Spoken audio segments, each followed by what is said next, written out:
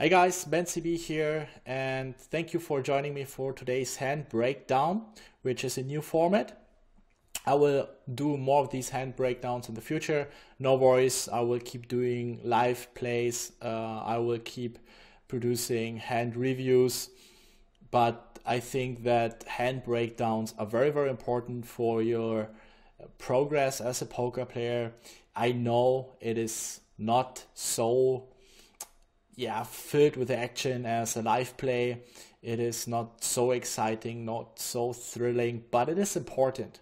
It's important to develop the range awareness, to develop confidence in your range, to read your opponent's ranges, and be able to make decisive conclusion, or be very decisive in game when you know how your range is constructed. It will take some time, but it is important to do these hand range or hand breakdowns. And I'd like to take this opportunity here to thank all the guys that have submitted hands. As I mentioned, we're going to do more of these in the future. So if you want to have your hand analyzed, check out my blog. There I explained in detail how it works, what you have to do to analyze your hand.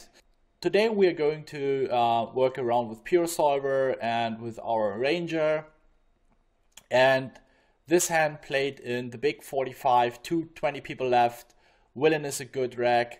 He did not have any information for his game. And we have ace-9 off in the big blind with effectively 29 big blinds. The cutoff here, open raises from the cutoff and redefend from the big blind with ace-9 off. Pretty standard. Rejamming is probably also slightly profitable, but I think the flat call is better. I will also give you some advices with which hands to rejam with, which hands to bluff 3-bet, which hands to 3-bet for value in a short moment. So on the flop, Hero says that his sizing is too small, so I would elect to raise my value hands like boats, trips, and my stronger flush draws, as well as my backdoor flush straight draws like queen jack and spades. If he was betting bigger, I would check call my weakest 10x and more flush draws. As the turn goes, check check. I came to the river without any strong hands except pocket threes, but threes should be in his rejamming range, so he shouldn't have that in his range. And if villain is aware of that, he can easily bluff me on the river. So here the problem is that Hero has really, really poor range construction on the flop already, because he's raising too many strong hands and his check call range is too weak. And I see a lot of people doing many mistakes in this spot. So let's start from the very beginning. And this is originally the ranges Hero was submitting. So he gave villain an open raising range like this, which I think is totally reasonable. A few words regarding the offsuited aces with around 30 big blinds. You shouldn't open all of them, because otherwise the blinds can be very aggressive against you. Rejam nearly any two cards against you, and there's nothing you can do except calling it off very light. But if you raise first instead from the cutoff is getting too high, it will be very easily exploited. So be aware of that. So I would always, in general, if I want to get looser from the cutoff, I would always favor ace-7 off and ace-6 off over the lower offsuited aces for one reason. Because ace-7 off, ace-6 off, first of all, has much more equity against the calling range in terms of raw equity, and it also blocks the at least a little bit of villain's rejamming ranges, which is 7s and 6s. I mean, the lower pocket pairs will also be rejammed very frequently, but it's still 30 bigs, so there might be more people flatting deuces to 5s than with 6s and 7s. So I would say 90 to 100% people are rejamming 7s and 6s for less than 30 big blinds, and deuces to 5s maybe like 50 to 80% of the time. So especially from the small blind, or just calling them, even very tight players just folding them. So if I want to get looser, I would probably open raise something like this. And if the blinds are very tight in the button, we can also open raise any offsuited ace. But you should be very careful about your cutoff open raising range. I see people open raising way too much, and it gives your opponents a lot of room to be very aggressive against you from the blinds. All right, so This is Villain's range, what Hero assumes. I think overall very solid, and this is Hero's pre-flop defending range. This is too tight. This is way too tight. Villain is opening almost min raise, so we should definitely. I would take the brown color to add my adjustments, which I would add. So I would definitely defend any offsuited king, any offsuited ace, queen five off. I would also defend all these hands here. Don't worry, you get such a good price. You can defend all those weak holdings, and you don't have to continue on so many flops. What most people think is, oh, but then I'm going to check fold very often. No worries. I will show you in a second that you are supposed to check fold very often, just because the open raising range from the cutoff is much stronger than your defending range. You're getting a good price from the big blind. You just have to pay 1.2 big or 1.1 big blinds approximately to see a flop. That means your range is much weaker. You have invested less into the pot. That means you can fold much more hands on the flop than your opponent. Don't worry, he can have an auto profit c-bet on many flop textures, which is totally fine. He made a much bigger investment pre-flop to see the flop with a much stronger range, so a bigger part of the pot belongs to him. So don't follow this minimum defense frequency on the flop. Don't worry, you're not getting exploited. That's totally normal. That's part of the mathematical aspect of the game. The minimum defense frequency applies more on the river, but this will be too deep. So let's continue here. So I think this is a very solid defending range. If you feel very confident in your game, you can even add those hands, the gray hands here. Oh, okay, not that wide, but this is, I think, very reasonable.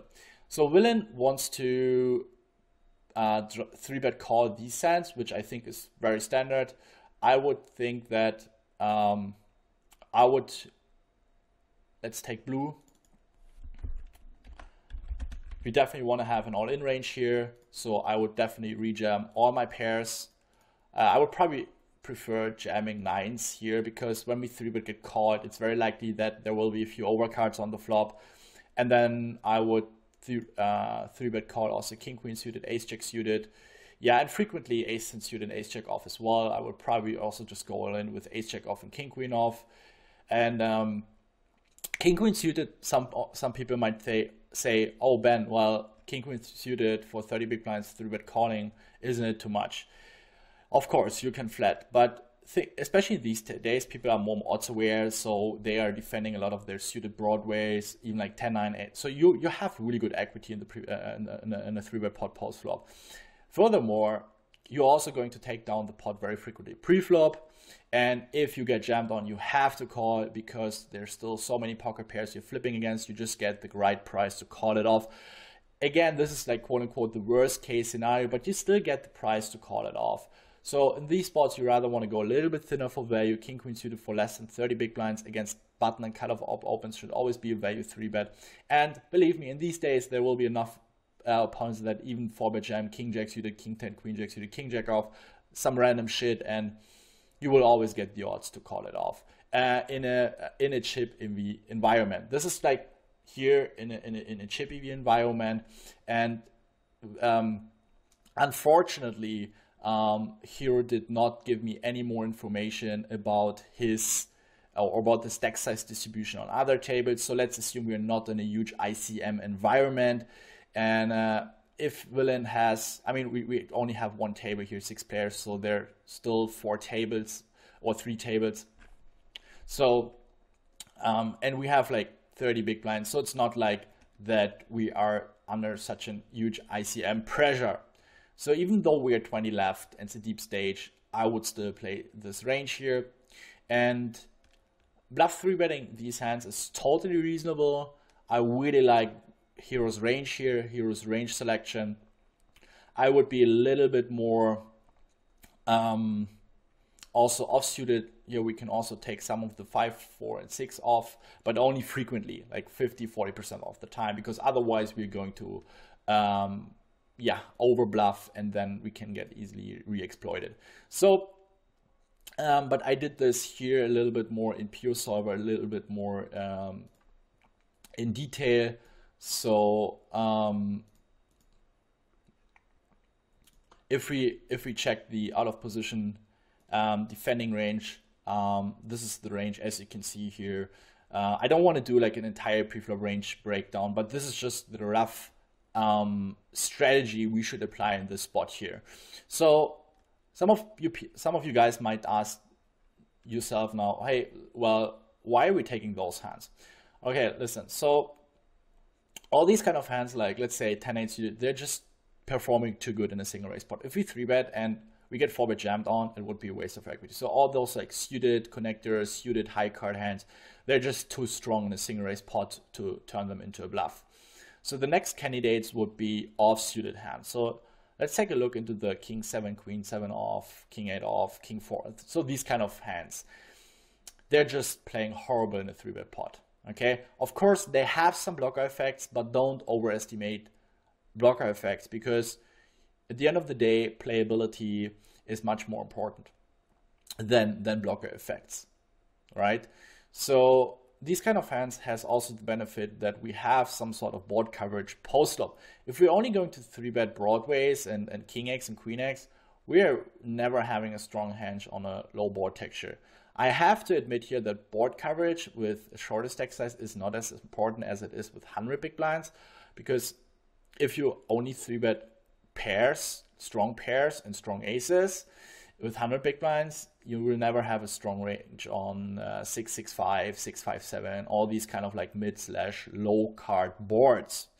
I don't want to get so deeper into that here, because this will be easily a topic where you can cover 2-3 videos with it and talk about this for hours and break down the ranges and talking about all the benefits. But this is basically the general approach you should follow here. Nevertheless, if your opponent is raising and folding a lot against 3-bets, you can definitely take those hands because you have the immediate profit. If you play against a really good opponent, not even necessarily a really good opponent, but against a somewhat competent opponent, you're performing, or you will be in very dicey spots post-flop if you wake up with hands like Queen 7 off. Because if you look at your opponent's calling range in a 3-bet pot, and that is very, very important. It's all about how do our hands perform in a 3-bet pot against our opponent's calling range against our 3-bet. And of course, like, what do you want to accomplish with King 7 off? If you hit your king, you're pretty much in the bluff catcher mode all the time. You cannot just go bet, bet, bet with your top pair. You probably get bet once, and then you have to start pot controlling on the turn anyway. The same on the flop. Whereas when you're 6-7, 6-5 suited, you can still, you're not blocking all the ace highs, king highs on dry flops. You can place your c-bet, and also your opponent's calling range is very defined. Very often it will be very suited ace high, suited Broadway heavy, and maybe some of the strongest suited Broadways. So it will be very easy for you to play those Broadway boards. You can just give up and you're not doing any mistakes. And on those low and mid card boards, you can also easily give up with your king queen or king jack or ace jack ace 10 and check fold some of the time, because you know you have stronger hands to continue with. And it will give you much more confidence when you know that you're basically covered on all different board textures. Whereas when you just have Broadways and king x in your 3-betting range and ace x, you know, oh fuck, I don't really have any strong hands on the 6-6-5 boards or any other low card, mid card boards. So I just want to give you a quick overview about the equity we have with certain bluffs. So let's assume this is our opponent's calling range, and as you can see, it is fairly strong. Some people might even have some more like king 9 suited, queen 9, jack 9 suited in their range, but I think for now it should be fine. Some slow play or every single time aces. So I think that is very reasonable. And now let's just pick a few hands. So for example, king 5 off. Let's see how king 5 off performs. And as you can see, 34%. That is really, really poor. I mean, for a bluff, it's not that bad. And as you can see, 6-3 suited has almost the same equity, but of course the equity realization is much higher.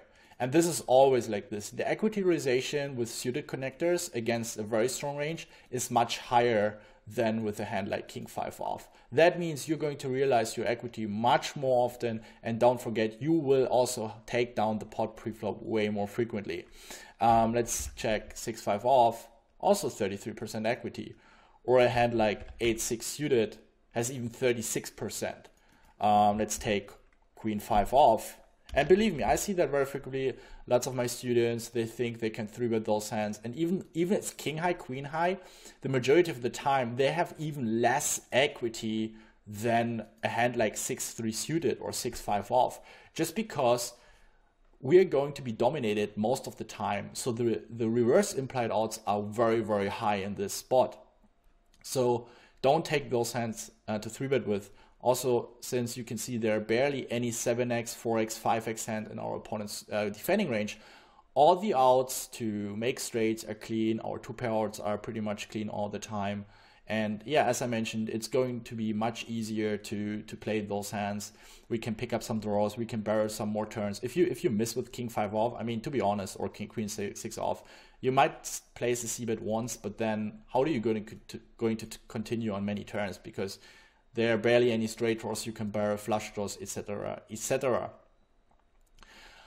All right. Of course, all these assumptions based on playing against competent opponents. If you play against recreational players, and I'm always teaching that, or if you play against someone who does not like to fold against 3-bet, fuck your bluff 3-bets, go thinner for value, don't 3-bet those hands. If you see someone that has a reasonable fold to 3-bet, those are the hands you want to 3-bet with. Alright, so now we have covered the pre-flop spots. So yeah, Hero should be a little bit more aggressive with his pocket pairs and go in with them, and be a little bit more going thinner for value with his 3-bets. If there's some weird ICM situation, he has to be a little bit more careful with hands like ace-jack off, ace-jack suited, king-queen off. I would probably then flat more of these hands, but I don't really see that given here. I also don't see the pay jump, so I can just make only assumptions. Of course, if they're about to make a huge pay jump, then I would be much tighter than that. I would probably still rejump fairly wide, but we should assume that cutoff shouldn't open raise that much. So then villain's range will be much tighter than that, and of course our pre-flop range will be then tighter as well. But this is something we might cover more in the future. ICM spots, how to adjust, how to, basically based on the assumptions we have, making the right decisions. All right, so then we are going to have the flop here, and the flop is 10-10 for 2 diamonds flush draw, and Hero is already mentioning that a lot of his 10x hands he's check raising with. Villain is deploying a rather small sizing around 1/4 pot, and I want to show you real quick how PO or GTO wants to play these spots. Of course, we are going to check 100% of the time. You can very well see the frequencies here. Like most of the time, we want to also slow play with aces, 40% of the time with kings, and very, very, very little frequently with queens. And those are our bluffs here, as you can see. And we're checking 100% of the time. We're never going to bet. And one very interesting thing, because Hero mentioned villain is c-betting too small. Actually, he is not.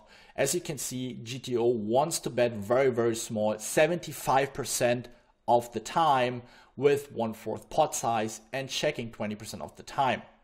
Why does PO want to check 20% of the time?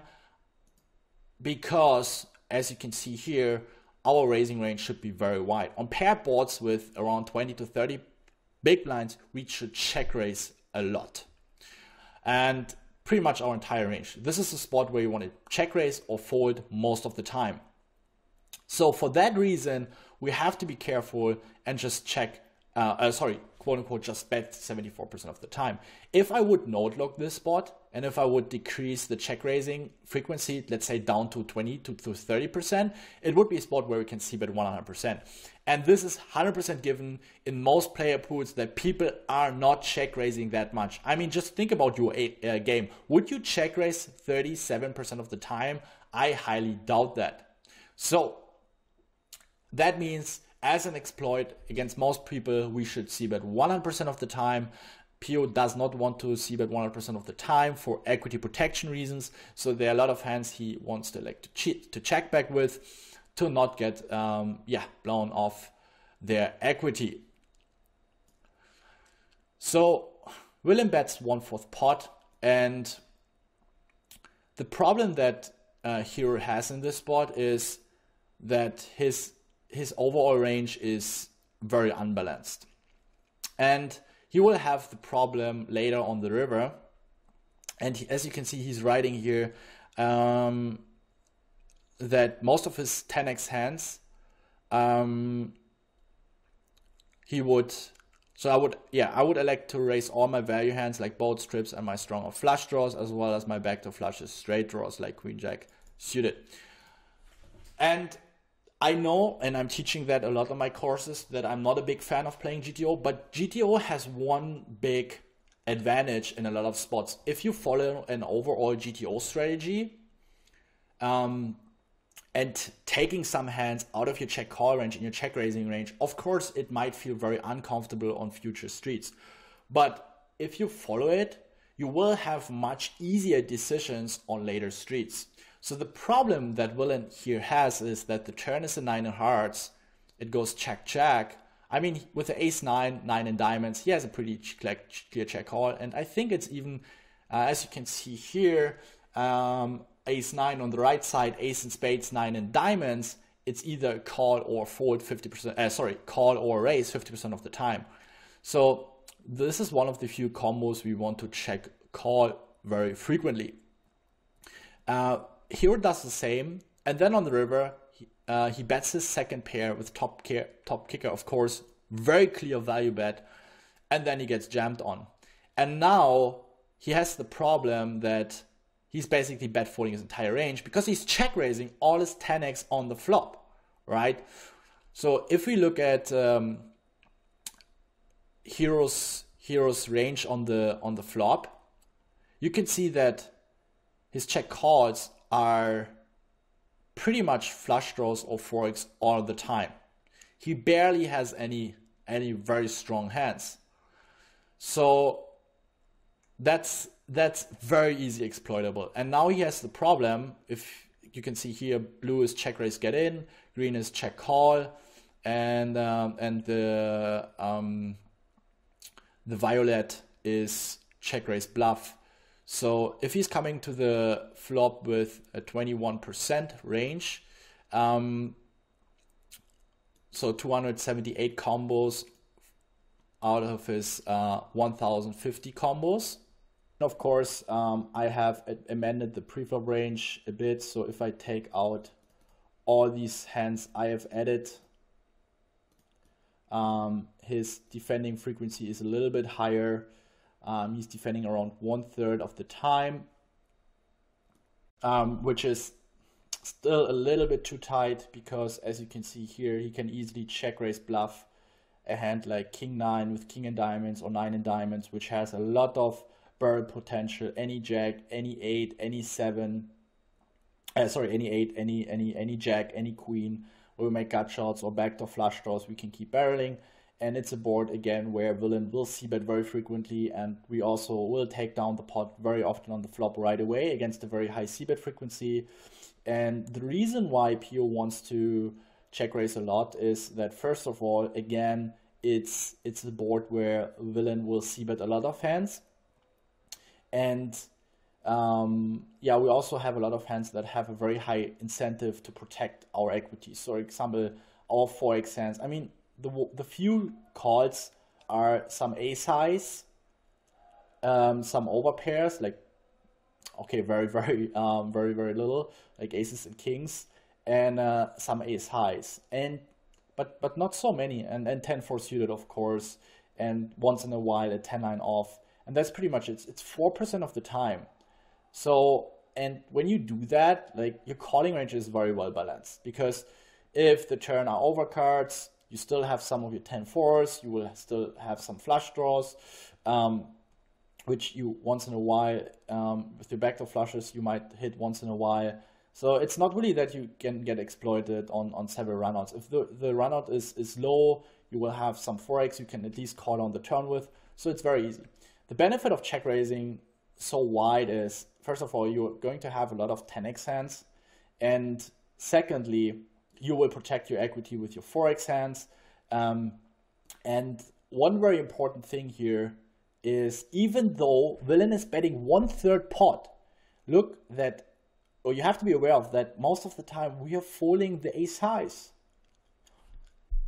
And if we would follow the minimum defense frequency and villain bets 1/4 pot, it means that we have to defend a lot. It means that we have to defend 70 to 80%, yet we are folding 60%, right? So you can defend preflop very wide, don't worry, and you can still fold a lot of hands on the flop. Yet we are defending 42% of the time and check raising majority of the time. What I would advise, again, this is the assumption from GTO. What I do in these spots is I would never take these ranges and now I apply them one-to-one in-game. If my opponent is a big fish, I would basically be very value heavy when raising. I would pretty much copy the strategy one-to-one that Hero is suggesting here, even though it's very exploitable, but a recreation player will never take advantage of that. Or if my opponent is a very weak regular at a calling station, then I will do also very, very exploitative, of course. But if you have a much wider check raising frequency than calling frequency, you're already doing good. And I'm very, very sure that most people's strategy is something like check calling 40% of the time and check calling pretty much any ace high, even like probably much more king highs, and check raising very, very, very little. And since you have all your 10x, you can have a lot of bluffs. You also have very strong flush draws you can continue with, and then you add them with a lot of bluffs. And if someone is over defending against it or playing back, don't worry. You will have enough value hands you can continue with. So let's continue. On the turn, the 9, it goes check, check. If villain bets once more, we have a very easy call. And now on the river, a blank. Hero bets, and he faces a jam. And now he's in tricky decision. And if we look at Hero's betting range, you can see that ace-9 is the very top. If he bets folds 9s, I mean, he has 3s, of course, which he's snap calling. But besides that, and a very few slow plays. So orange he wants to check call with, which I think is reasonable. I really don't mind leading 8, 7, 6s small for value. I mean, very often a 9 would be second barrel over pairs. So with 5s to 8s, if you just call it pre-flop, you can be certain to be ahead. Check calling is fine as well. 3s should be clear value bet. Any 9 should be a clear value bet. And then we're bluffing with our busted flush draws, of course. But as you can see, since Hero has so many busted flush draws as well, I would assume that his bet folding range is nearly 90% of the time here, which cannot be right. And this is the problem Hero does on the flop. If you want to have a more, if you like to play the more low variance approach, then on the flop you are supposed to have more 10x in your check calling range. So when I face this spot and I know, fuck, I can easily exploit it, I'm bet folding 90% of the time here, something is wrong with my river range, I go back to the flop, or even on the turn, but since there was no action on the turn, I look at my flop range, and then I would find out, okay, my check raising range is too strong. My check raising range is too strong, so maybe I should add some more hands, which I'm ending up bet folding on the river with in my check raising range on the flop. So I would probably take more of the busted flush draws into my flop check raising range. I would take more, maybe more hands like Queen 9, Jack 9 as, on my flop raising range, so I don't have them as well. Or again, I just add more 10x hands into my check call range, but then of course we have to bluff a little bit less. In general, Hero is check raising way too little on the flop, so he should definitely add these hands here. Then, I mean, with the diamonds, probably just not so frequently anyway, so it would be something along the line of that. These hands for sure. I really do like that Hero. I always confound Hero with villain. So I really like that Hero wants to check fold a lot of ace highs. I think in general, he already has a good understanding that he cannot continue with so many ace highs. And please guys, do me one favor, don't get confused now and, oh, how do I, it looks like a super complicated spot. No, just take the 2-3 punchlines out of this video for your game. And that means you have to check raise more frequently on these flop textures. If it's 25%, it's 20%, 35%. That's, I mean, you're still doing better than 99% of the players in the entire pool. And in order to make money in poker, you just have to be better than your competitors. You don't have to be perfect, right? And if you feel like you have a very unbalanced river range and you want to have a solid constructed range there on the river where nobody can exploit you or hardly exploit you, then you should maybe reconsider your strategy, and as well as not overfloating the flop with ace highs, folding more on the flop even against such a little bet sizing, and being aware, being okay with, yeah, my opponent, he's supposed to see that very right, so that's totally fine that I'm folding 40% of my hands, even though he's just betting 1/4 pot. And secondly, that you're not raising too much from the cutoff with 30 big blinds. If you take those 3, let's call it bottom lines out of this video and put it into your game, you will do fine. You will absolutely do fine. And now imagine you do that for many other more spots. You're going to be a very, very solid poker player that has a very decent win rate. The problem, if you play an exploitative style, what Hero is doing in this very spot, and this is now, or this leads to a big problem what most players have, and I think you can relate to that. You have the quote-unquote guessing game on the river, right? Because GTO-wise, he has to snap call. If that is his range, he's coming to the river, he has to snap call ace-9. Otherwise, he's bet folding 95% of the time.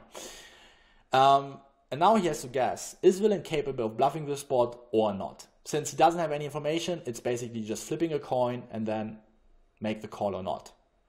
And if you play exploitative style, you will be more often in these spots. Or let's say if you don't have the strategical background knowledge in the spot, you will be in these spots very often. If you have some sort of idea of how to construct your range, how to balance your range, then it will be less a problem of you to make a good fold or to make a good decision with the needed self-confidence, so that you know, okay, well, I have better hands I can call with.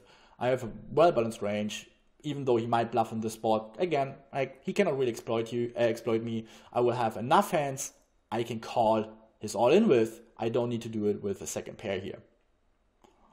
Whereas when you just check call, you just have 4%. I mean, balancing 4% of your range is not that hard because you exactly know you have a few ace highs, you have a 10-4 suited hands, and then it will be much easier for you because you're pretty much coming to the row with 10-4, you're coming to the row with the ace-9s, and then your overall strategy will lose less money. You will still be in the spot with ace-9. Don't get me wrong, there will be still hands where you are in this spot of, fuck, it's like in between calling and folding, but your overall strategy is performing much better. And again, the main reason why sometimes you want to apply GTO is against solid opponents, that we're not getting exploited, that we play with the needed self-confidence, with the needed self-awareness about our ranges, and make good folds without doubting our decision for lots of time, and then it might influence our decisions in other spots. So as played, if Willem is coming, Hero is coming to the row with ace-9, he has to call it off GTO-wise. Exploitatively, I would say fold, because it's a very close spot. He still has around 20 big blinds left to have a comeback. And if you look at the other stacks, they aren't so deep anyway. So he's still one of the mid stacks, almost a short stack. So I would lean more towards folding, because one thing you have to consider is here perceived, since people expect you to have some 10x as low plays, and you can have a plenty amount of 10x. I would really not like to call it off with second pair, and I would also not expect my opponents to bluff that frequently, since they are basically jamming into range full of 10x, I mean, if we're coming to the river with any 10x, of course we're calling off these hands. Even I really think that many people have a bluffing range of 0%, and they have 9s, 4s, 3s, a strong 10, very, very frequently.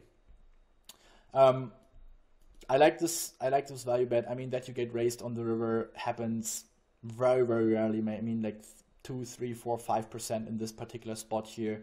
So keep that in mind. It was a good value bet. You played it absolutely fine on the river, and yeah. The flop mistake of playing too much check call. I think it's a hand you played good. Be a little bit more aggressive with your pairs pre-flop, and then I think you're good to go. Alright guys, I hope you enjoyed the format. It was, for the very first time. I know, I'm very aware that this is much more of a dry format, maybe not so suitable for beginners, but it is important to do these hand breakdowns, because otherwise you're not really able to construct this range awareness which you need in game to make good decisions and not rely on your guessing game. Okay, and we're gonna do that more in the future as well. So especially for you guys that try to improve their game and analyze hands, I want to give you some insights about how I break down ranges. And I always do these kind of backwards analyses. So actually I start always, I mean, here I started with pre-flop because I knew that I saw it right away where the problem was. But when I want to analyze a hand for myself, where I also don't really know where the problem is, I always start on the river. If I see, oh wow, my bet folding range is way too high, then I probably did the mistake on the turn. If I can still find the mistake there, I go back to the flop. And then sometimes you find the big mistake happened earlier, maybe even pre-flop. You're coming to too many hands to the flop, or too many hands to the turn, or too many hands on the river. If you're over bluffing, under bluffing, there's always a mistake on the previous streets. So I would always advise start with the river, because there the ranges are the smallest, the tightest, right? It's easier to start from the river, because if you find the mistake already on the river, you're good to go. You found the mistakes, and then you can go to the next hand. Whereas when you start from pre-flop, flop, like you start from the loosest ranges, and it's always much harder to construct it from pre-flop to river. So I would always advise, if you want to analyze hands and find leaks, start from the river and then go backwards to turn, flop, river, pre-flop. It makes your life much easier. And if you find the mistake already on the river or on the turn, I mean, then it is less effort, less work for you. Whereas when you have to go all the way from pre-flop to river, you had to go all the way from all the loose ranges on pre-flop and flop. It takes you much more time to get to the rivers. Whereas when the mistake is on the flop, it doesn't take you so much time to get from the river to the flop, because river ranges are very tight, turn ranges are very tight, and then you're already on the flop. And but this is just my own preference, my own. If you enjoy like also analyzing your pre-flop ranges, and you do it for the sake of training your ranges and your range awareness, fine, do that. For the sake of effectivity and efficiency, I like to do it from river to pre-flop. Try it out, just an advice from my side here. And if you're interested in getting your hand analyzed, I encourage you to go to my blog, check it out there, and then next time I will ask you for hands, and then you can submit hands, and then I will pick a hand, and we will do that on a regular basis. If you have any feedback, questions, let me know, and see you next time. I'm happy that you joined today. That was Bencb for Raise Your Edge. Ciao.